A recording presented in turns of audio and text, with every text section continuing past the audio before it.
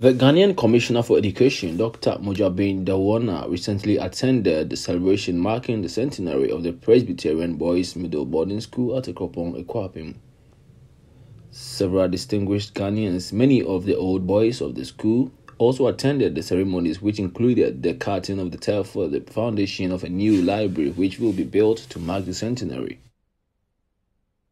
The Chief Justice, Mr. Justice Akufo-Addo, who is an old boy of the school, also spoke. He said that a country like Ghana owed a great deal small educational institutions which were founded on sound principles. He said that a serious start should be given to the well-tried system pursued by the old school founded on Christian principles. Another old boy, the Omanhene of Akuapem traditional area, Nana Kwame Fori II, expressed the hope that the school would continue to produce more capable men to serve Ghana. The Right Reverend G.K. Sintim Misa, the moderator of the Presbyterian Church of Ghana, said the founding of the school by the Presbyterian Church showed that education was an essential part of Christianity.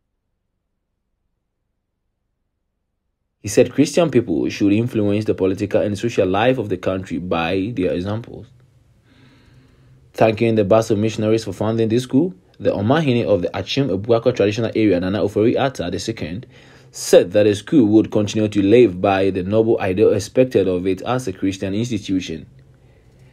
The Swiss ambassador to Ghana, Mr. Frederick, cut the start for work to begin on the library, which will be built in the school compound to commemorate the centenary.